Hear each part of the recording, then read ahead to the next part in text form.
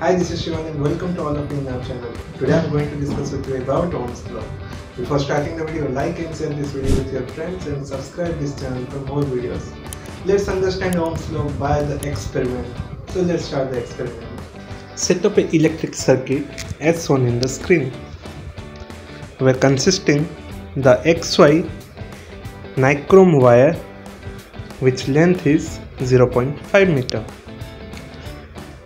Now here ammeter is used to measure the current and voltmeter is used to measure voltage.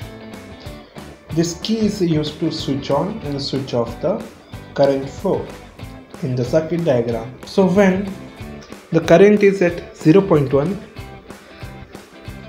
note the voltage, and the voltage is 2.5. When the current is 0.2, the voltage is 5. Now increase the current to 0.4.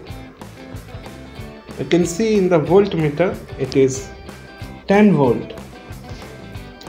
Now increase the current in 0.6 ampere and measure the voltage. Now you can see the voltage is 15 volt. Now set up the current at 1 ampere. We can see the voltage is 25 volt. Now put all this value in the table.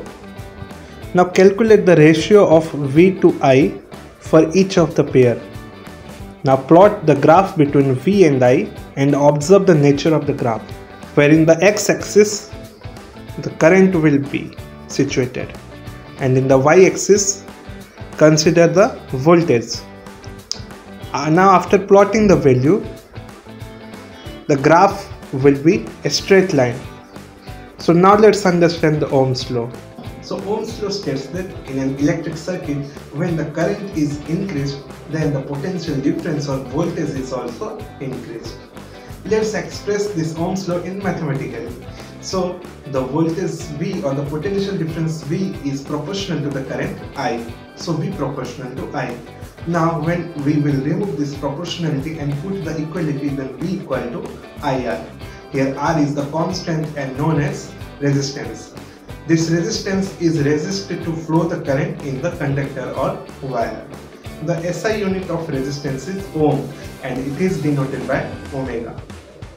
Hope you would like to this video. If you have any doubts and any queries, go to the comment section and ask your question. I will definitely try to resolve your questions. Thank you for watching this video. For more videos, subscribe our channel and press the bell icon. For more such interesting stuff, subscribe to our YouTube channel.